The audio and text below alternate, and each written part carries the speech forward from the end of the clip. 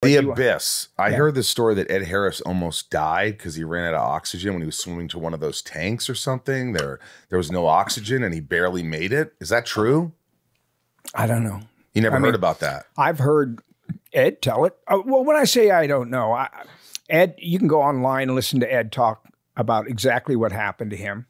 And I think more than anything else, there was a mix-up underwater, and a safety diver got to him and didn't put the octopus into his mouth, and he sucked up some. And it happened to Jim Cameron too. There was a time when we were shooting, we had a 30-foot tank, and we're at the bottom, and we're not in scuba gear. We got these masks on, we got weights on our feet, and it's kind of like, you're walking along. It's kind of like being on the moon. You can kind of bounce around, and it was fun. I really enjoyed that movie. I had a great time. The only thing that I didn't like about it was I wasn't always on the set, right? Because I was playing the bad guy, so it was a lot of the others. But what about the boots? Stay with the boots story. So anyway, we're working. And, they have lights underwater, however they figure that out. And, we're working, and we've been doing it for weeks and weeks and weeks, and working underwater and doing different stuff. And it's a huge tank, millions and millions and millions of gallons of water. And they put these beads on the top because the light was coming through, and Jim wanted to be able to light it properly. So they put all these little tiny beads, and it was all black on top, so no light would come in. And we're down there.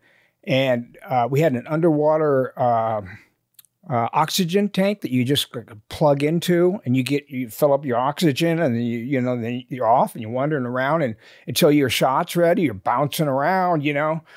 I used to, I told you I was a wake and bake guy for 40 years or whatever, and I had a blast. I had a great time, especially doing the underwater stuff. But nothing happened. So what happened was, like, all of a sudden, everything went black, like. They lost all power. And there were 3 or 4 actors under there, the entire crew, but they all have scuba gear on. They could just, you can't. No. And it went from like me talking to you like closing your eyes. I mean, that's scary. It was weird. I mean, I have oxygen, but your first thought is, well, how much oxygen did I have? And then as time goes by, it's like, it's dark. I don't know where we are. I don't know how much oxygen I have. What the F is going on? So did you hear anything? No, of course not. Underwater? No. I thought maybe they had like little. No, right. They did. Well, Jim could talk to us, but no, nobody was communicating. How long were you there? We were there for probably about 2 minutes. Which seemed like eternity. It seemed like a long time. And then I thought to myself, Michael, you have a practical light on you. And a practical light is one that your character would use in a movie. They call it a practical light, right? So I'm like, oh my God, I've got my flashlight deal.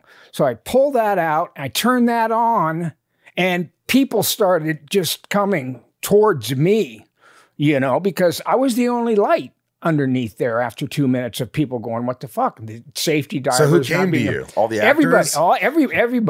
Everybody who was down there came, and because they didn't have one? Nobody had one except for my practical light. And then Jim kind of rounded us all out, and with hand signals and stuff said, like, follow me. We're going to go out this way. And so like Jim Cameron to the rescue, as always, he was the man. I mean, if you're ever in a foxhole, you want to be in a foxhole with that guy. And, nobody was expecting it, and it was scary. It was scary. As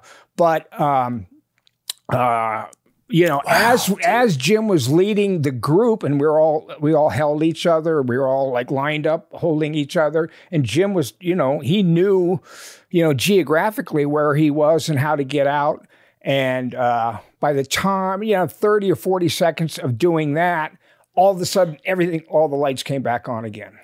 So that was a scary experience for me. That is crazy.